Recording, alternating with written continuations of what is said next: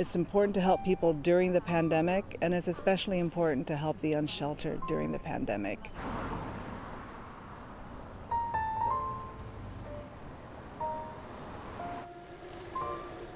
So Tuesdays is one of the days I deliver, and about midday I call Musang up on Beacon Hill to just remind them that I'm going to be there, and can I please have 50 meals? I always feel bad asking for 50, right? But they never hesitate, right? There's always some delicious meal.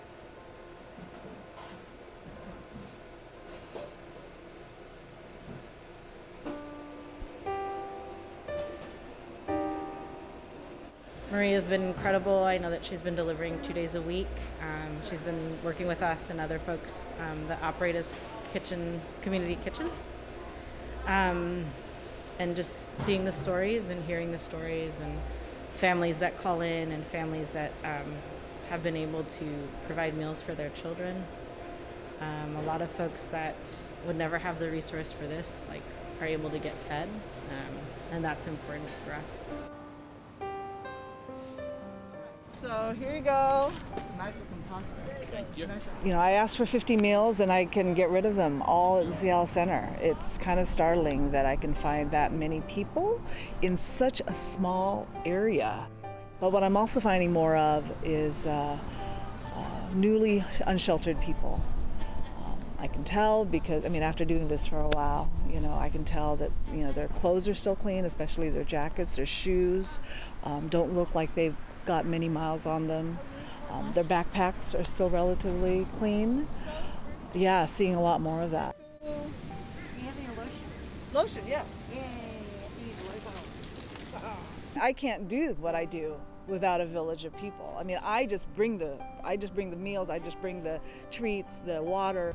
My friend Gina, oh my gosh, Gina Jansen, she has provided already 300 pairs of socks.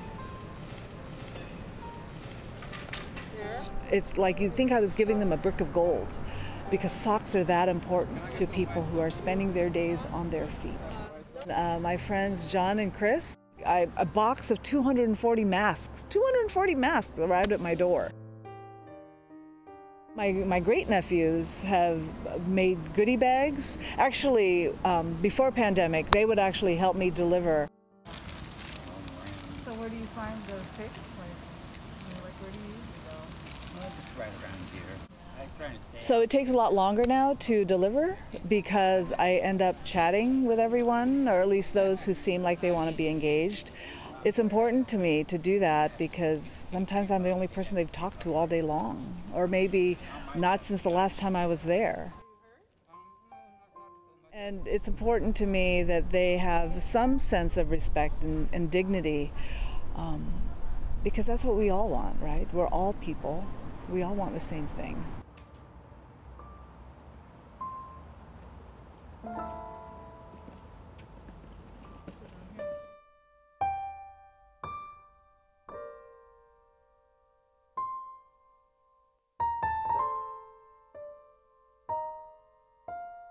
We haven't been a couple for more than 20 years now. And 6 years ago, he was diagnosed with very early onset Alzheimer's, and I've been caring for him ever since.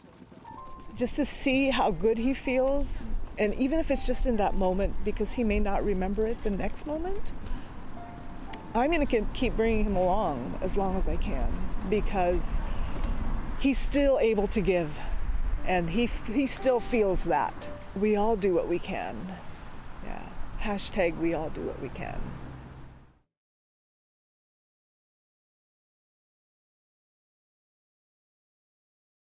Watch CityStream Thursday nights at 7 on the Seattle Channel, or get video on demand and podcast anytime at seattlechannel.org.